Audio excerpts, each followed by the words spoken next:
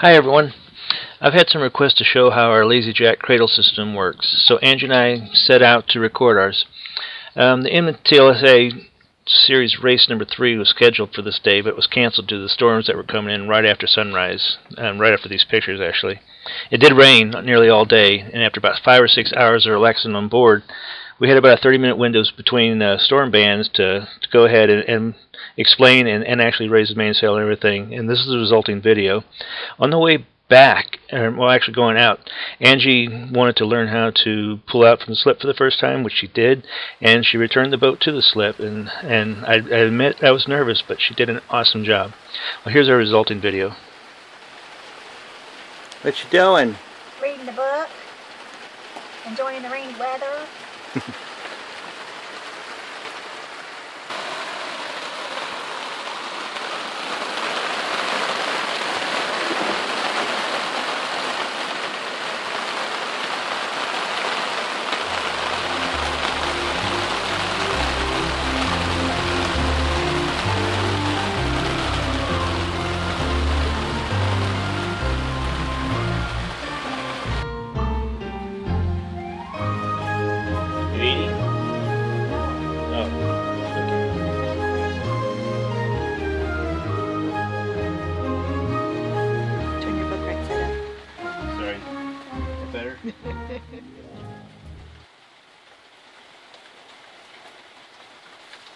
Same page.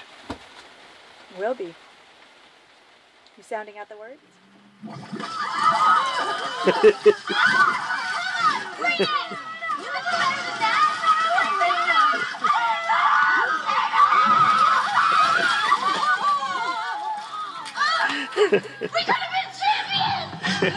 I've got the movies piped through the boat speakers.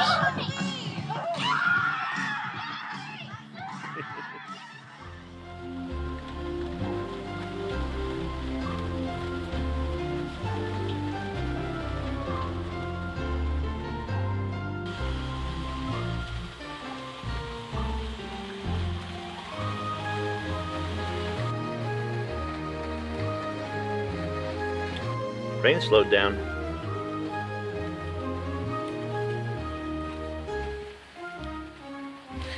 The cripple one goes first.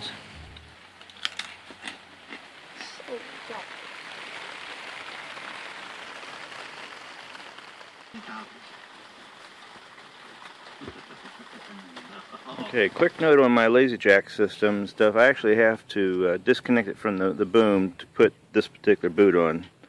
I know some of them have cradles that the sail just falls into, but it's no big deal. It's actually easy to do. I'll show you here just in a moment. Alright, I've unconnected the end of the Lazy Jack from where I store it down here. And if you look, it actually goes up. And I just hook it underneath this hook here that came with the kit. And the bungee part just hooks into there, and that's when I pull it tight, and that's for storage. And I actually trailer it like that too.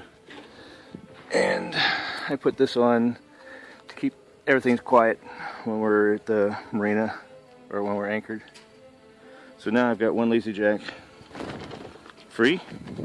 So I'll walk down and clip it into here. Come up, grab the middle. Alright, so it's on the middle hook. So that makes one side of the cradle. So it's bungeed on the back. Comes up. This line here, okay, this is the bungee. This is the actual line. And it goes up and links in to the middle there. Let's see if I can... Links in there, and then it goes up. And there's a pad eye on the top of the mast, back down to here. And like I said, this is line, so you have the line up there that Y's, the line comes down, there's a loop on each one, and then it's hooked to pad eye on the mast. That stays connected, comes up, hooks down, and that's just a quick hook, and then back down, that stays connected. And I'll show you when I'm going under sail, I'll actually remove these and I just unhook them, and that's how I let go of the tension on there so that the sail doesn't lose shape. Okay, on the port side, now I've disconnected from the storage position. Like I said, I do trailer it like that. So I unhook the bungee, make sure that everything's free. Get that out of there. So now that's free. I'll come back and reconnect all that in a little bit. So then I grab the hook, and then I'll hook it on the hook on the port side of the boom.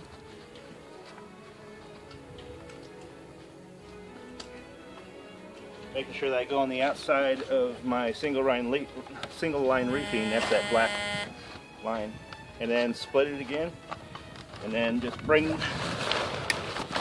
the middle of the M down, and we're ready to go ahead and get ready to go. So hook and back the boat out, and then I'll show you how we lift it.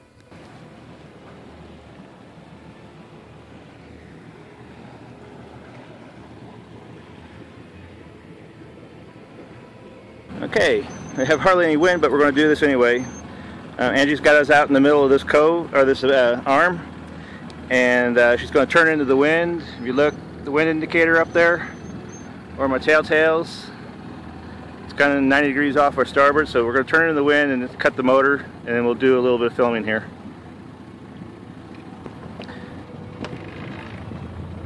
Okay, she's turning us into the wind here, and I'll remove the last sail tie. Get us ready. I've already got the downhaul released and untied, so it'll flow freely as I pull the mainsail out. And she'll keep us into the wind, and it's going to be hard to film and do that at the same time. So now I'm ready to raise the mainsail. I got my clutches loose. First thing I'm going to do is I'm going to release on each side. And that takes the pressure off that. I don't like raising it with it.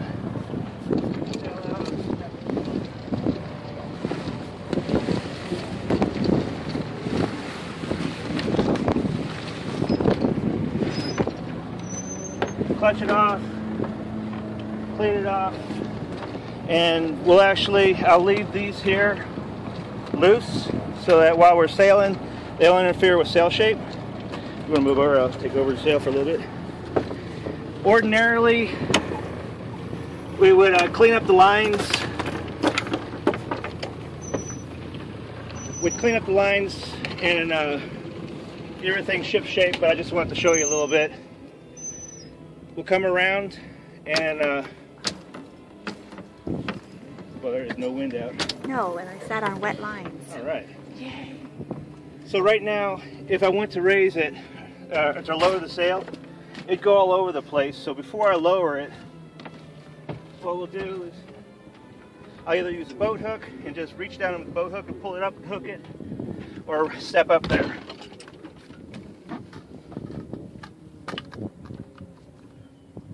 A little bit harder to do with the boat hook, but it can be done. A lot of times, if there's a little bit of pressure on the sail from wind, because we're not quite into the wind, I'll hook the leeward side like this, or the windward side like this, and then get us turned into the wind. I'll get the engine turned on, and as soon as I get in the wind, I'll hook the other side and lower the sail. So I need to bring it around.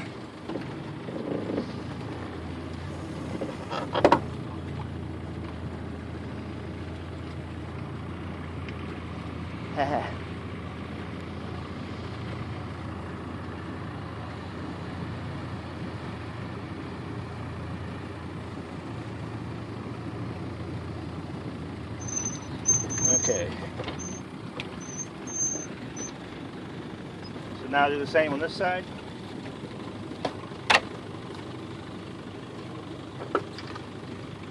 Grabbed it with the hook. I've got it here. So I'll hook it. Now the cradle's set up on both sides. And You can see it's loose. I'll uncleat everything. It's Release loose. the main shell. And if it has trouble coming down, that's what the downhaul is for, and I just start pulling on it. Get it down to where I need it to be. Do a quick flake. And at this point, we can go into a cove and anchor or whatever, I usually just put on a sail tie just on the back couple here, just to make it neat. So that's it. That's our lazy jack system. The sail cradle slash lazy jack. And because of the materials, the way it's made, I know I can repair it real easy with stuff that I buy whenever I get to that point. I'll try to find the address, the web address of where I bought it, and post that on the end of this. But that's it. And it was reasonably priced. Yes, it was. It was very reasonably priced.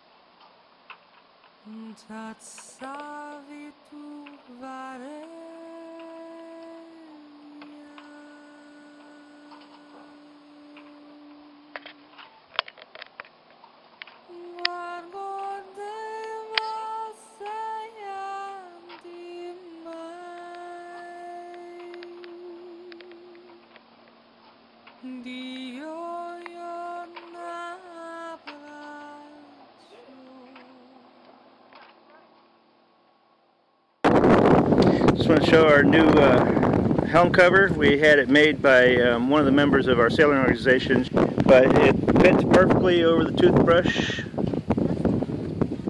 and it fits over my instrument consoles, and it's zip up, so it's easy to put on. It's tapered at the bottom. It's awesome.